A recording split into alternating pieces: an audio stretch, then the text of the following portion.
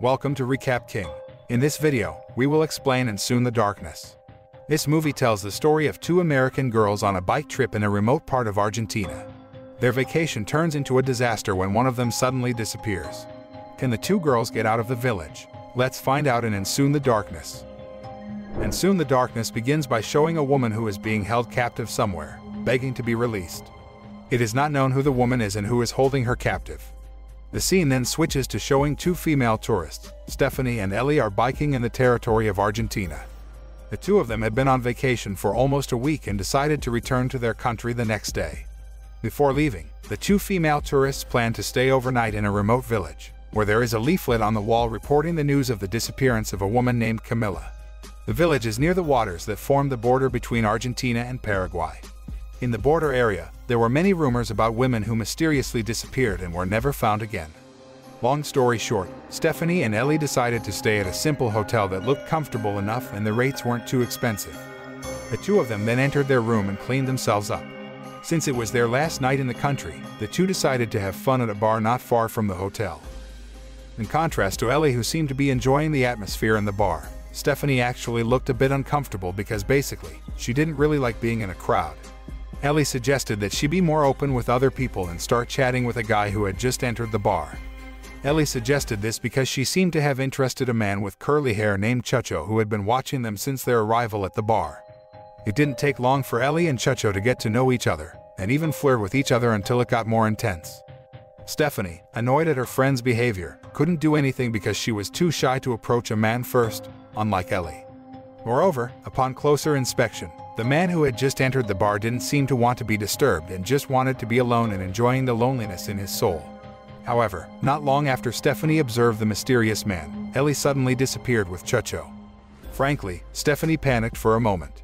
She rushed out looking for Ellie, and how upset she was to find Ellie having fun making out with Chucho. Feeling increasingly annoyed, Stephanie then returned to the hotel and tried to sleep. But before that, she warned Ellie to hurry back to the hotel because they had to catch a bus that left at 8 o'clock the following day. Stephanie fell asleep as soon as she returned to her hotel room.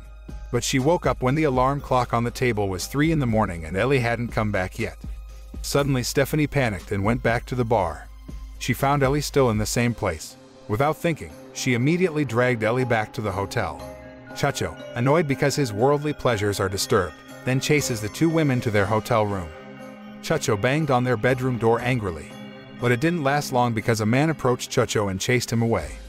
Stephanie peeked through the curtains and realized that the mysterious man she had seen at the bar was actually staying at the same hotel as them.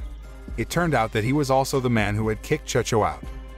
Due to an unpleasant incident in the early hours of the morning, Stephanie and Ellie woke up late and missed the bus that only came once a day. They tried to catch the bus by bicycle, but the bus was going so fast that they missed it. Because they had already missed the bus, both of them had to wait until the next day to get on the same bus and the only route in the area. They then decided to cycle to a nearby waterfall tour to relax and enjoy an extra day off. Even though it was called a tourist spot, no other visitors were there besides the two of them. Because it was quite lonely, they chose to just sunbathe by the river. While relaxing in the tropical sun, Ellie utters a few words that offend Stephanie by mocking her as an idiot, because she has not been able to move on from her ex-boyfriend, who was clearly caught having an affair. Ellie may have meant well, but she chose such a direct and outspoken sentence that the two of them got into an argument. Stephanie irritated and left immediately, leaving Ellie alone. It was late afternoon when Stephanie, feeling guilty for leaving her friend alone, decided to head back to the falls and pick up Ellie. Near the waterfall, Ellie, who sensed that someone was watching her, then packed her things and sent a text message to Stephanie that said she was sorry for offending her and asked her friend to meet her at a cafe near the hotel.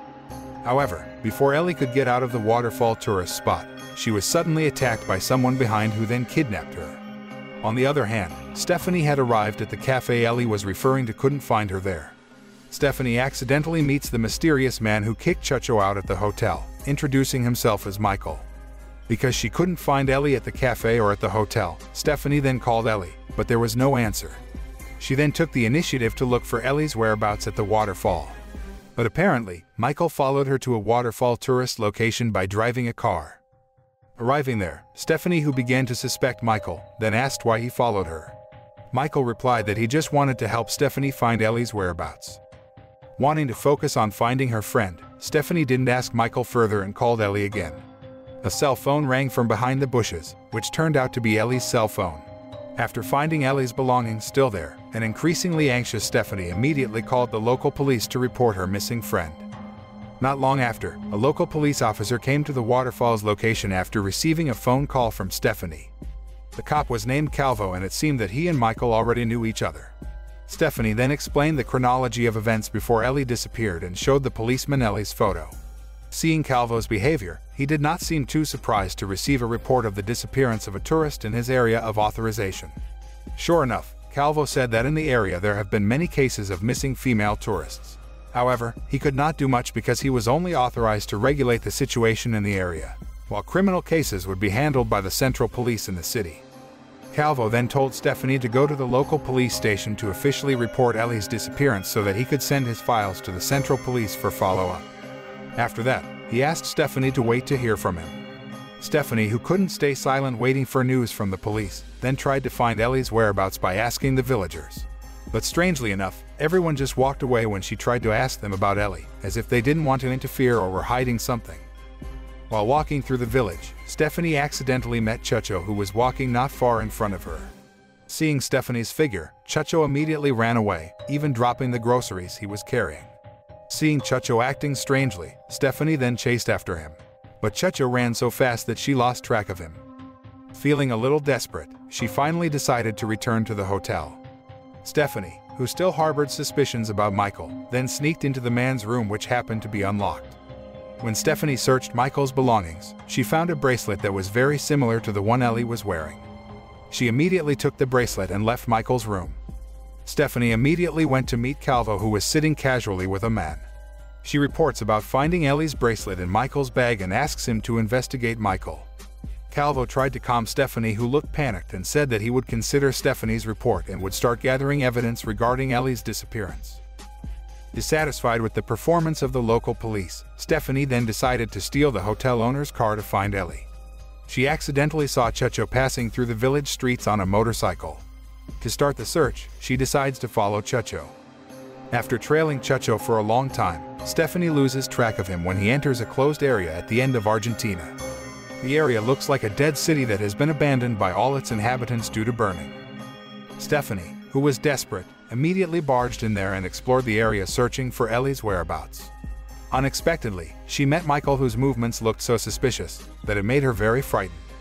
Stephanie then confronts Michael by showing the bracelet she stole from Michael's bag. But Michael denied that he was Ellie's kidnapper because the bracelet belonged to his girlfriend, Camilla. Michael tells that he is also a tourist and his girlfriend disappeared while they were on vacation in this area. He has reported Camilla's disappearance to Calvo, but there is no clarity regarding Camilla's whereabouts until now. After hearing Michael's explanation, Stephanie felt even more frustrated because she was afraid that Ellie would end up like Camilla, whose whereabouts were unknown until now. Stephanie and Michael then continued their search in the abandoned area by splitting up. After parting with Stephanie, Michael was visited by Calvo, who reported that Michael and Stephanie's report had been responded to by the Central Police and they would deploy personnel to look for Camilla and Ellie's whereabouts. Meanwhile, on the other hand, after searching for quite a while, Stephanie finally found the motorbike driven by Chucho, parked in front of an old building located not far from the water area. Stephanie sneaked inside and found Ellie, who was being held captive by Chucho. Stephanie then tries to distract Chucho by turning off his generator to support his activities, mostly using electronic equipment. When Chucho checked the generator, Stephanie went straight to the room where Ellie was being held and freed her. The two then fled, but Chucho soon realized their escape and immediately chased after them. Ellie managed to immobilize Chucho by hitting his head, but it was only temporary. Chucho then got up and went back to chasing the two female tourists. Stephanie felt safe when she saw the police car from a distance and was speeding towards them. But on the other hand, Chucho manages to catch up to them and tries to catch the rebellious Ellie. Chucho, who was furious because his plan to kidnap Ellie had failed, then pushed Ellie so that she fell and hit her head hard on a rock. Immediately, Ellie died. Stephanie immediately cried hysterically because of the sudden and unexpected death of her friend. Calvo immediately got out of the car and secured Chucho. Calvo then asked Stephanie to get into his car, but he locked Stephanie in the car and it turned out that Calvo and Chucho had conspired. Stephanie realized this when she found Camilla's passport in Calvo's car. Apparently Calvo and Chucho are the gang that kidnapped the female tourists who were vacationing in the area. Not long after, Michael, who was following Calvo, finally arrived there and pointed his gun at Calvo after knowing what really happened. However, Calvo tries to strike a deal with Michael in which he offers Camilla in exchange for Stephanie. Michael, who almost gave up on losing his girlfriend, agreed to the deal. But as it turned out, the deal was just Calvo's ruse and he shot Michael dead straight away. Long story short, Calvo and Checho took Stephanie to the waters near the border between Argentina and Paraguay by boat. There was waiting for a man from Paraguay who had made a transaction with Calvo. It turns out that all this time Calvo has been practicing human trafficking by taking advantage of female tourists visiting his area. Not only that, he had also threatened the entire village to shut up about the crime he had committed so that no one dared to say anything when Stephanie asked them where Ellie was. Stephanie, who was about to be traded by Calvo in place of Ellie, tried to free herself even though her hands were tied. She then attacked Checho and managed to untie her hands, then swam towards the river bank. However, Calvo, who realized this, immediately chased Stephanie and managed to recapture her. Calvo then dragged Stephanie and took her to an old man who was none other than the man from Paraguay who had paid a lot of money to get Stephanie. Because she did not want to be sold, Stephanie then rebelled and managed to escape from the two men. Even she managed to kill the man from Paraguay. Stephanie then continued to flee to the village only home to ask for help. However, when she asked for help, the man refused to open the door at all and was killed by Calvo, who was also there. Stephanie immediately ran and tried to break into the house to hide from Calvo's pursuit. But again Calvo was able to find her and drag her out. Not giving up, Stephanie tried to fight Calvo with all her might, until the weapon the man was carrying was thrown to the floor. Not wasting this opportunity, Stephanie immediately grabbed the gun and shot Calvo dead. The film ends by showing Stephanie walking with limp steps down the street on the border of Argentina and Paraguay, when the sun has not yet fully risen.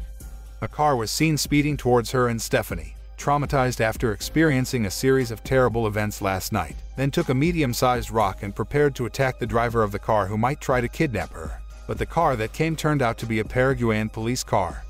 A policewoman immediately took Stephanie, who was very shocked and crying hysterically for all the bad things that had happened.